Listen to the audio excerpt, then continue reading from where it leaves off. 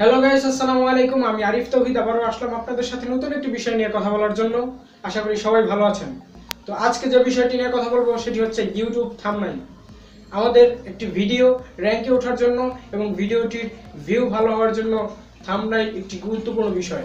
Thumbnail যদি ভালো হয়, আপনারা অবশ্যই আমার থাম্বনেইল দিকে ক্লিক করেছেন যে হয়তো ভিতরে ভালো কিছু আছে, তো আশা করি আপনাদেরকে ভালো কিছু দিতে পারবো।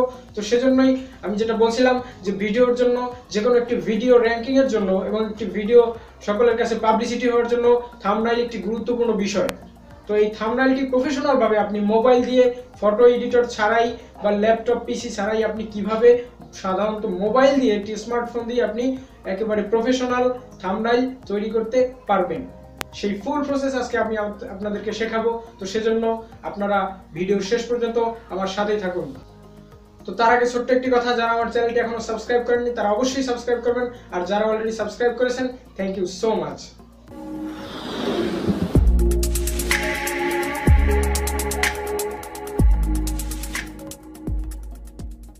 স্যার, যেটা বলছিলাম যে কিভাবে আপনি একটি প্রফেশনাল থাম্বনেইল আপনার ভিডিওর জন্য বানাবেন, তো সেটি কিভাবে করবেন সেটি আমি দেখাবো এখন আপনাদেরকে।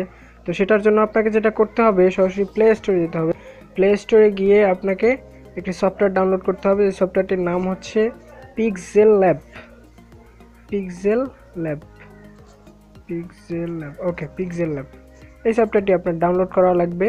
আপনি প্লে স্টোরে গিয়ে পিক্সেল ল্যাব লিখে সার্চ দিলেই চলে আসবে। তো যেহেতু আমার ডাউনলোড করা আছে, আমি আর ডাউনলোড করলাম না। তো এখান থেকে যদি ডাউনলোড না করতে পারেন, আমি আমার ভিডিও ডিসক্রিপশনে এটা ডাউনলোড লিঙ্ক দিয়ে দেবো, সেখান থেকে আপনি চাইলে ডাউনলোড করে নিতে পারেন। ওকে, তো এরপর আপনাকে যেটা করতে হবে, আপনি সরাসরি সফটওয়্যারটিতে চলে যাবেন। চলে গিয়ে সফটওয়্যারটি ওপেন করবেন। ওপেন করার পরে আপনার সামনে এটা ইন্টারফেস ভেসে উঠবে, ঠিক এরকম একটা ইন্টারফেস। সরি, আমি যেটা লাস্ট করছিলাম সেটা বোধহয় চলে আসছে এখানে। ওকে, তো এরকম একটা ইন্টারফেস চলে আসবে। আপনি এখান থেকে ইচ্ছা মতো আপনার ব্যাকগ্রাউন্ড নিতে পারেন। ধরুন আমি এটা নিলাম, বা এখান থেকে একটা নিলাম আমি। ধরুন ধরুন ধরুন ধরুন হচ্ছে এটা নিলাম, এটা। ওকে, এখন আপনি এখানে এটাকে ডিলিট করে দিবেন।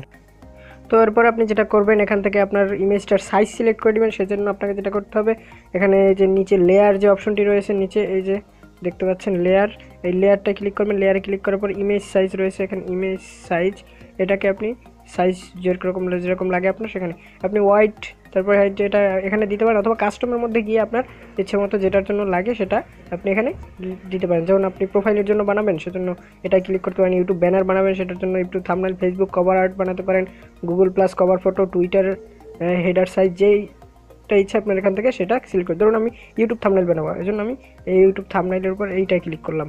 ওকে, তো সেটার সাইজ অলরেডি চলে আসছে সুন্দরভাবে যতটুকু লাগে। তো এরপর ওকে করে দিলাম। এখন আমি এখান থেকে ডিজাইন করব আমার ইচ্ছা মতো। ধরুন আমি এখানে এখন কি করব, কিছু লিখব। ধরুন আমি এখানে লিখছি, টেক্সট অ্যাড করব। এই যে এখানে টেক্সট অ্যাড করব। টেক্সটে আমি লিখব যে কিভাবে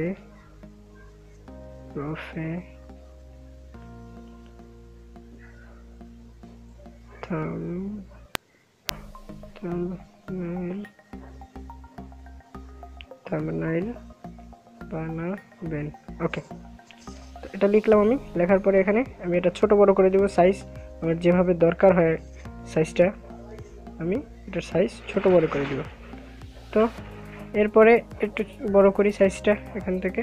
এখন হচ্ছে আপনার এটার যে ফন্টের কথা যদি আসে, সেক্ষেত্রে এখানে কিছু ডিফল্ট ফন্ট রয়েছে, সেগুলো আপনি এখান থেকে আপনার ইচ্ছা মতো সিলেক্ট করতে পারেন। ধরুন এই ফন্টটা এখানে থাকলো, অথবা যদি এই ফন্টগুলো আপনার পছন্দ না হয়, আপনি ডাউনলোড করে আপনার নিজের ফন্টগুলো দিতে পারেন। সেক্ষেত্রে আপনার ডাউনলোড করা যদি কোনো ফন্ট থাকে, সেই ফন্টটা কীভাবে অ্যাড করবেন, এখানে এই যে ফন্ট, এইদিকে এই এ চিহ্ন যে আছে এটার মধ্যে গিয়ে তারপর হচ্ছে আপনাকে এদিকে স্ক্রল ডাউন করে এদিকে চলে আসতে হবে। আসার পরে এখানে এই যে এবি ফন্ট নামে একটা অপশন আছে, এটার উপর ক্লিক করবেন।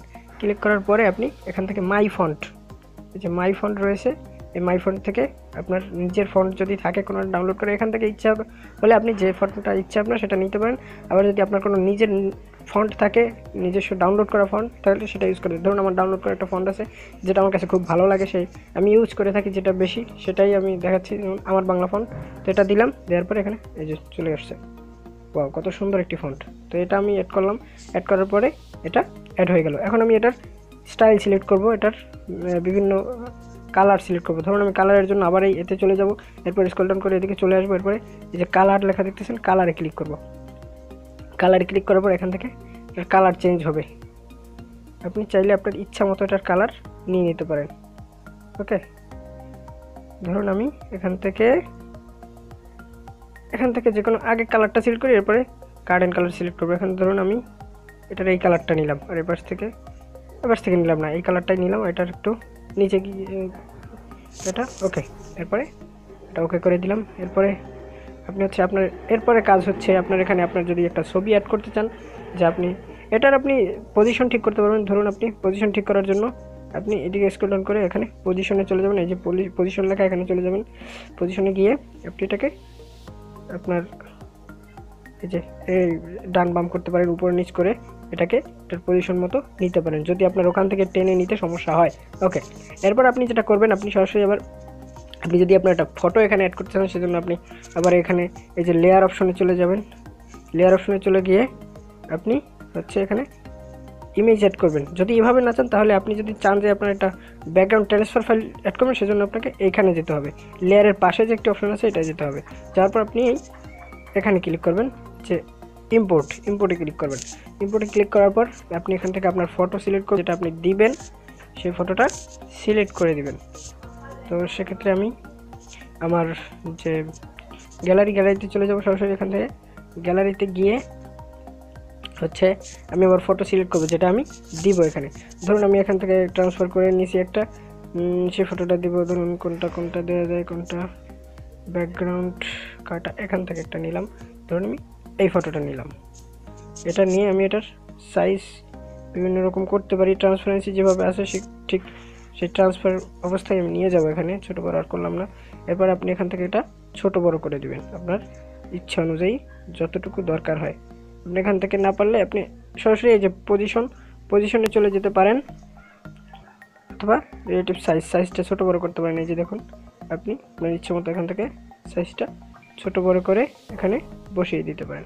ওকে, বসিয়ে দেওয়ার পর আপনার দেখুন এখানে আপনার আঙুলগুলো কিন্তু এই লেখার উপরে চলে গেছে। তো সেজন্য আপনাকে যেটা করতে হবে, আপনাকে এই উপরে যে একটা লেয়ার অপশন আছে এখানে কর্নারে 3 ডট মেনুর পাশে এই লেয়ারে ক্লিক করতে হবে। লেয়ারে ক্লিক করার পর এখানে দুইটা লেয়ার, একটা হলো নিচে আপনার লেখাটা আর উপরে আপনার ছবিটা। তো আপনার এই লেখাটাকে ধরে টেপ করে উপরে নিয়ে যেতে হবে। তাহলে দেখুন আপনার কিন্তু হয়ে গেছে, আপনার কিন্তু যে লেখাটা হাতের নিচে চলে গেছে। ওকে, এরপর আপনি যেহেতু মোবাইল দিয়ে থাম্বনেইলের কথা বলছেন, সেজন্য আপনি এখানে চলে যাবেন হচ্ছে আবারও এই অপশনটায়, এখান থেকে এই অপশনটায় আবার এখান থেকে স্ক্রল ডাউন করে এদিকে চলে আসবেন। চলে আসার পরে আপনি এখানে দেখবেন হচ্ছে এই যে ইমেজ ইনপুটের একটা অপশন দেখতে পাবেন, যেটার মাধ্যমে আপনি ইমেজ ইনপুট করবেন। ধরুন আমি এখান থেকে একটা ইমেজ, এটাকে ক্লিক করে ইম্পোর্ট, আবার এখানে গিয়ে আপনি ইমেজ ইনপুট করবেন আপনি যেটা দিতে চাচ্ছেন। ধরুন আমি একটা মোবাইলের ছবি দেবো, যেহেতু মোবাইল দিয়ে করার জন্য আমি টিউটোরিয়ালটা বানাচ্ছি, যে মোবাইল দিয়ে আপনি থাম্বনেইল বানাতে পারবেন কীভাবে, সেজন্য তো আমি একটা মোবাইলের ছবি নিয়ে গেলাম। ছবি নেওয়ার পর এটাকে এভাবেই নিয়ে গেলাম। এরপর এখানে এটার পজিশন মতো যেখানে দরকার হয় সেখানে আমি বসিয়ে দিলাম। ধরুন এখানে বসালাম, যে মোবাইলের প্রফেশনাল থাম্বনেইল কীভাবে বানাবে, মোবাইলটা বসিয়ে দিলাম। এরপর যদি চান আপনি আপনার ব্যাকগ্রাউন্ড চেঞ্জ করতে, সেজন্য আপনি চাইলে ট্রান্সপারেন্সি দিতে পারেন, আবার আগের মতোও রাখতে পারেন আপনার ইচ্ছা অনুযায়ী। আপনি যদি চান যে এখান থেকে আপনি অন্য একটা সিলেক্ট করবেন, আপনার ইমেজ সিলেক্ট করবেন, সেক্ষেত্রে আপনি গ্যালারির নিজস্ব ইমেজ আপনার ব্যাকগ্রাউন্ডে আরও সুন্দরভাবে দিতে পারেন। ধরুন এটার পেছনে আরও একটু ডিজে কালার হবে, যেটা আপনার থাম্বনেইলকে আরও সুন্দর করে তুলবে। ধরুন এখান থেকে আমি এটা সিলেক্ট করলাম, অথবা এটা যেটা ইচ্ছা আপনার এটা সিলেক্ট করলাম। ওকে, এটা সিলেক্ট করে আবার চাইলে এটার অপাসিটি একটু কমাই দিতে পারেন, বাড়িয়ে দিতে পারেন, আপনার ইচ্ছা। ব্রাইটনেস কমানো বাড়ানো, যে ব্রাইটনেসটা বাড়ালে আরও সুন্দর লাগতেছে। তো এরকম এখানে অনেক অপশন আছে, আপনার ইচ্ছা মতো আপনি আপনার যে থাম্বনেইল সেটা বানাতে পারেন। তো এভাবেই আপনি আপনার থাম্বনেইল বানিয়ে তারপরে এখান থেকে আপনি এই উপরে এখানে সেভ অপশন আছে, এই সেভটিতে ক্লিক করবেন। এরপরে সেভ অ্যাজ প্রজেক্ট এবং সেভ অ্যাজ ইমেজই দেবেন। যদি প্রজেক্টটি সেভ করে আপনি পরে আরও কাজ করতে চান সেটাও পারেন।